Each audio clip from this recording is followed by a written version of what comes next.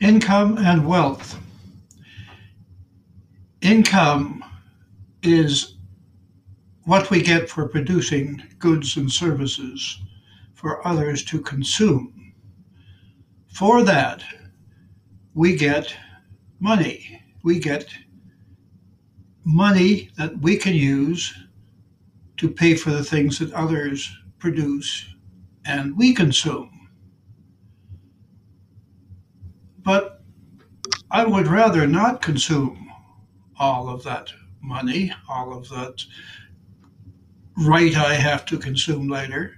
I'd like to save some. In fact, I'd like to invest it because that would mean that would even have more. It would increase because I would get a return on the investment because I let somebody else have my savings to use to create more wealth. And I really don't want everybody else to dissipate the wealth that they create either. I want us all to provide additional wealth for our society because that exponentially increases our output of goods and services that we can have to use later or consume now. If we don't consume that, I don't see why we should pay tax on it. I don't believe that we should pay tax on what we produce, on the wealth we create. I believe we should pay tax on the wealth that we dissipate, what we spend our money on. If we save it, it helps our whole society. If we spend it, it takes away the wealth of our society.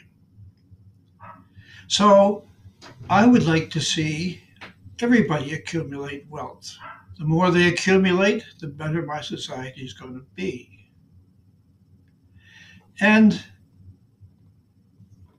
why shouldn't we save some of it? We did not create all that wealth ourselves. Some of that wealth was created because of the wealth that we or somebody had accumulated.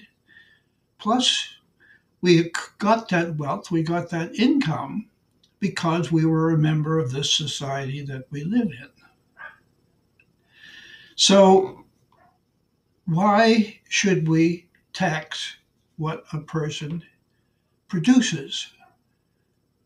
It only helps our society, so why should we take some of it and let others dissipate that wealth?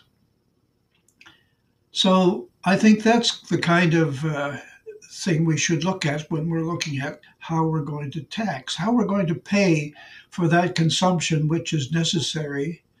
And I guess it's partially necessary because of distributive justice. I, for one, would like to live in a society where everybody was rich. While I do recognize that this is impossible, and I don't want to see people starving on the streets of a society in which I live, nor do I want people living a life with less than the basic needs of that life.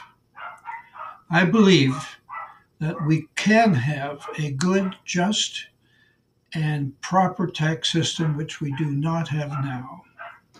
Thank you.